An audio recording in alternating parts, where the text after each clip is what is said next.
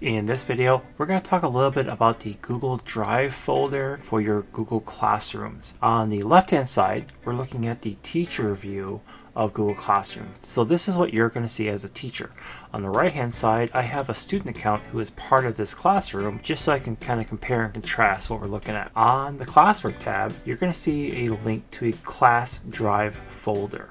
The students have a very similar link. They're named the same, but they have some very important differences. So here, if I view this folder as a teacher, what I'll find is a separate folder inside of Classroom for each of my Google Classrooms. So if you have 3 different classrooms set up, you're gonna have 3 different classroom folders. When I go into the classroom folder, I'll see a subfolder for each assignment in this classroom. And then if I go into the assignment folder, I'll see all of the attachments that are part of students' assignments. Now you'll note that as a teacher, you have access to all of the students' assignments. So if you have 20 kids in your classroom, each of them has a separate Google document that they're working on, you'll see 20 files. And to contrast that with the student side, if I click on the Class Drive folder, I'll see only my files that have been assigned to me. I'm not going to see other students' files, and I don't see all of the same folders that you see as a teacher. So just to be clear, when Billy looks at his Google Classroom folder, he's not going to see Amy's homework assignments and vice versa. It's kept private.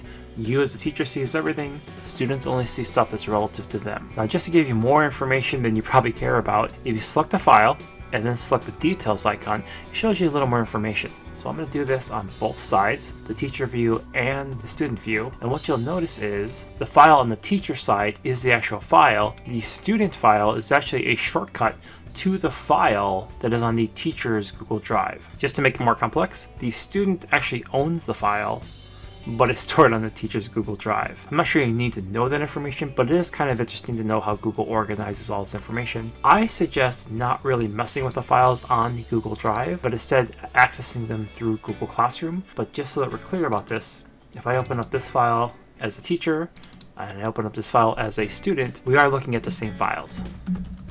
And we can see files are updated live in real time. Again, I suggest not really messing with the files from the Google Drive, but instead interact with them from your Google Classroom. But just so we're clear, all of the files that's sitting in the Google Drive for your Google Classroom are not visible to all your students.